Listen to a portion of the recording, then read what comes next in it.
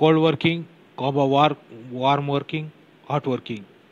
These processes we will see now in the subject manufacturing process, and the subject is cold working, warm working, and hot working. Cold working process generally done at the room temperature or slightly above room temperature.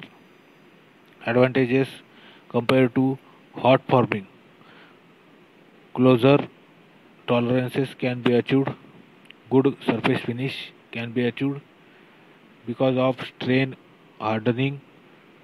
Higher strength and hardness is seen in the part. Grain flow during deformation provides the opportunity for desirable directional properties.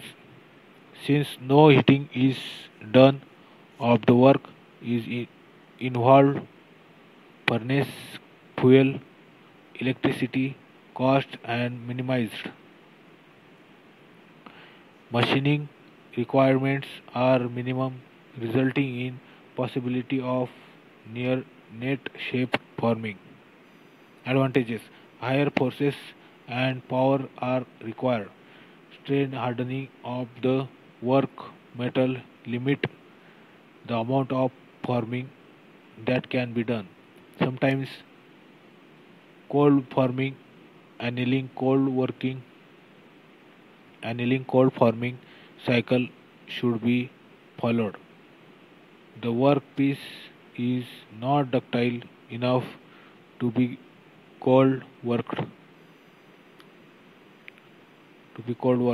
Warm working. In this case, forming is performed by at temperatures just above room temperature but below the recrystallization temperature. The working temperature is taken to be 0.3 Tm, where Tm is the melting point of the workpiece.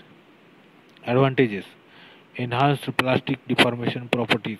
Second, lower forces required. Intricate work geometries possible. Annealing stages can be reduced. Hot working process involves deformation above recrystallization temperature between 0.5 Tm to 0.75 Tm. Advantages: the significant plastic deformation can be given to the sample. Significant change in workpiece shape. Lower forces are required. Materials with premature failure can be hot formed. Absence of strengthening due to work hardening. Advantages are such that as explained above. Disadvantages: shorter tool life, poor surface finish, lower dimensional accuracy, sample surface oxidation.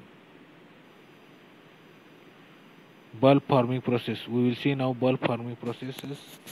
Forging. It is a deformation process in which the workpiece is compressed between two dies using either impact load or hydraulic load, a gradual load to deform it. It is used to make a variety of high strength components for automotive, aerospace, and other applications. The components include engine crankshafts, connecting rods, gears, aircraft structural components, jet engine turbine parts, etc. Category based on temperature: cold, warm, hot forging. Category based on presses: impact load is equal to or greater than forging hammer. Gradual pressure is equal to or greater than forging pressure. Category based on type of forming: open die forming, open die forging, impression die forging, flashless forging. The figure shows the open die forging. Upper die is given, workpiece is between upper die and lower die stationary, which are stationary. In open die forging, the workpiece is compressed between two platens or dies, thus allowing the metal to flow without any restriction in the sideward direction relative to the die surfaces. Now we will see the diagram of impression die forging. Upper die, lower die. In between upper die and lower die there is a workpiece. The force is given F and with velocity V. The flashless forging, in which the punch is given, workpiece is given, the die is stationary, the punch is moved with force F and velocity V. In impression or die forging, the die surfaces contain a shape that is given to the work piece during compression, thus restricting the metal flow significantly. There is some extra deformed material outside the die impression, which is called as flash. This will be trimmed off later. This is the trimmed off later. In flashless forging, the workpiece is fully restricted within the die and no flash is produced. The amount of initial workpiece used must be controlled accurately so that it matches the volume of the die cavity.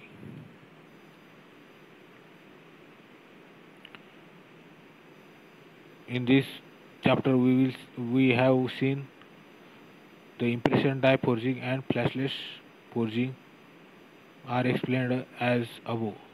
Thank you friends. We will see the open die forging in the next session. Thank you.